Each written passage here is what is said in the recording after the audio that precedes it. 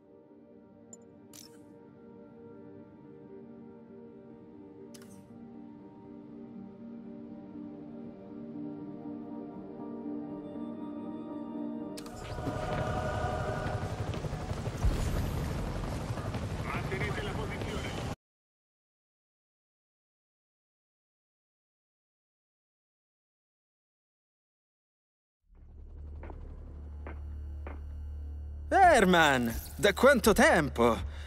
Non sono un avvocato, ma non stai violando la libertà vigilata?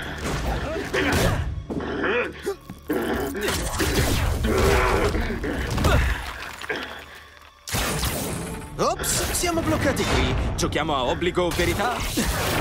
No? A schiacciapollici? Ok, a pugni in faccia.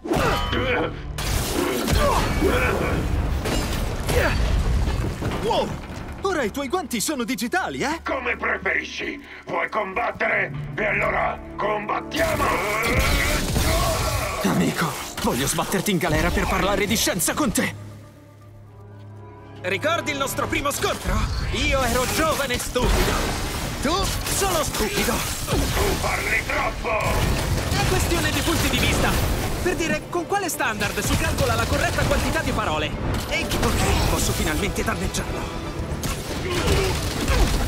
Perché lo fai, Herman? Perché altrimenti ti uccideranno! Prego! Arriva!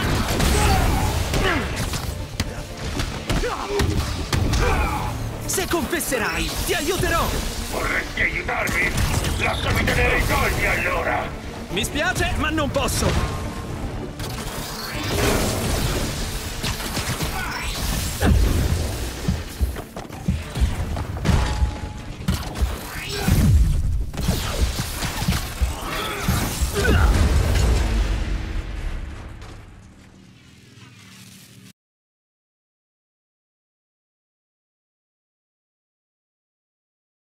Ricordi il nostro primo scontro? Io ero giovane e stupido. Tu solo stupido. Tu parli troppo! È questione di punti di vista. Per dire, con quale standard si calcola la corretta quantità di parole? E chi ha stabilito il rapporto ideale tra parole e silenzio? Tra l'altro, come andrebbe misurato? Parole al minuto? Sillabe al secondo? O è una questione di quante parole si usano per esprimere un singolo concetto? È così soggettivo! A parere mio, c'è chi parla troppo poco! Per esempio, ok, posso finalmente danneggiarlo. Perché lo fai, Herman? Perché altrimenti ti uccideranno! Prendi!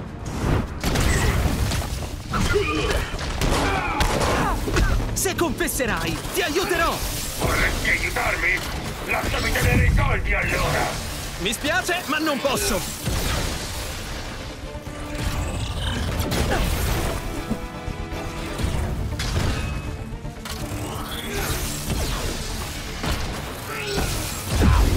Arrenditi per il tuo bene!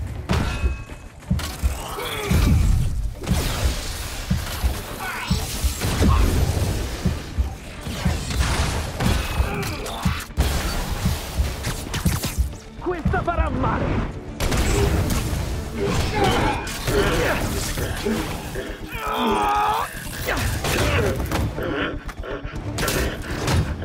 Sai, ormai la gente non va più in banca. Hai avuto fortuna con quei contanti. Ma se vuoi rapinare una banca... prova il day trading. È di gran moda. Aspetta! Oh no! Oh, andiamo, Herman! Se mi dirai per chi lavori, ti farò avere uno sconto di pena! Se parlo, sono morto! Sono stati molto chiari!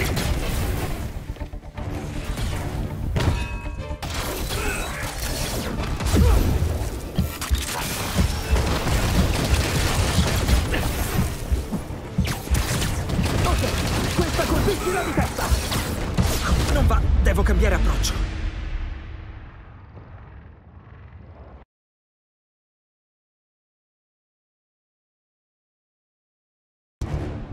Se mi dirai per chi lavori, ti farò avere uno sconto di pena! Se parlo, sono morto! Sono stati molto chiari!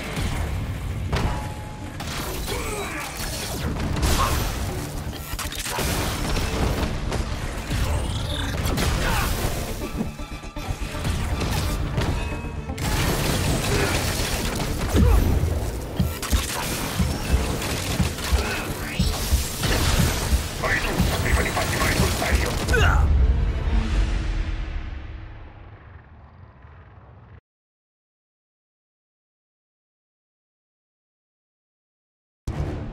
Se mi dirai per chi lavori, ti farò avere uno sconto di pena! Se parlo, sono morto! Sono stati molto chiari!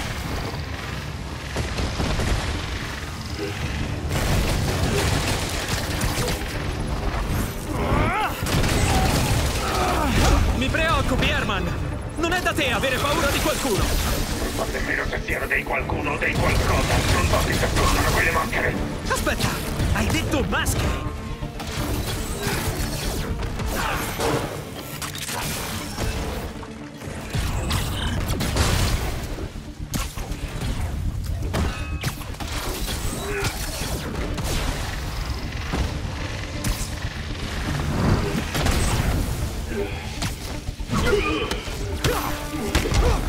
Questi tizi in maschera, cosa faranno con i soldi? Non lo so e non mi importa! Dopo questo colpo io ho chiuso!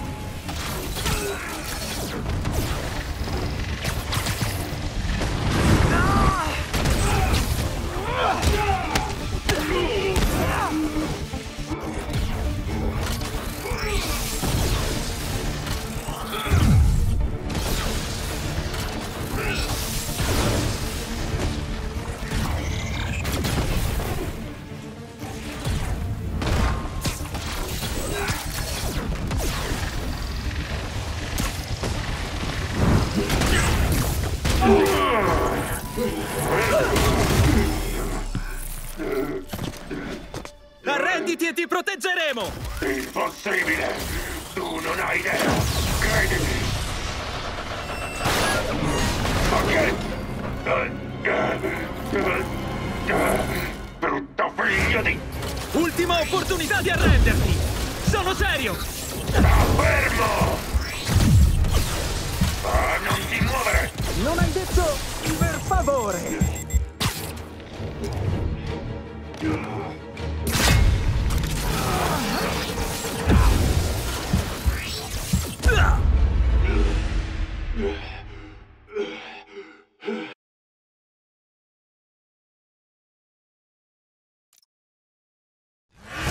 Ultima opportunità di arrenderti! Sono serio! Sta fermo!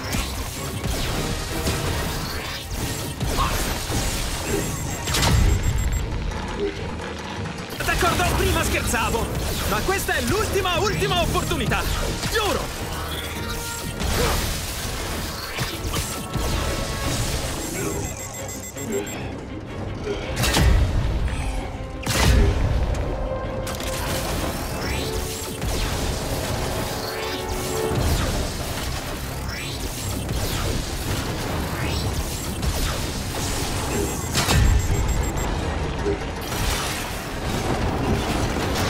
Scusa, Herman.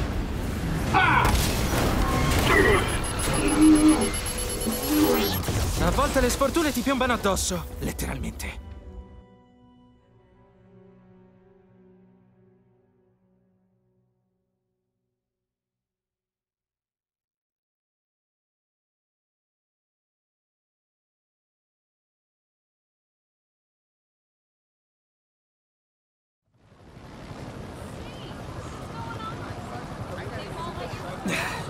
Era terrorizzato.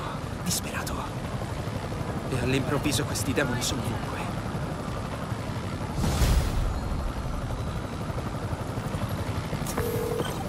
Ok, Yuri, Shocker è tutto tuo. Ottimo lavoro. A Raft lo aspetta una cella speciale tutta per lui. Non ci sfugge. E poi credo proprio che stesse lavorando per la banda dei demoni. Banda dei demoni? Sembra un titolo del Daily Bugle. Ehi! Il Bugle è un organo di stampa rispettabilissimo! Su questo avrei da obiettare. Beh, so che alcuni dei loro reporter sono in gamba. Comunque, hai ricevuto altri rapporti su questa banda di tizi in maschera? Ti aggiornerò appena possibile. A proposito, quanti danni hai causato dentro quella banca? Credimi, non vuoi saperlo. Non dovevo chiederlo. Il combattimento con Shocker è stato lungo. Devo rimettermi in pari con gli eventi in città.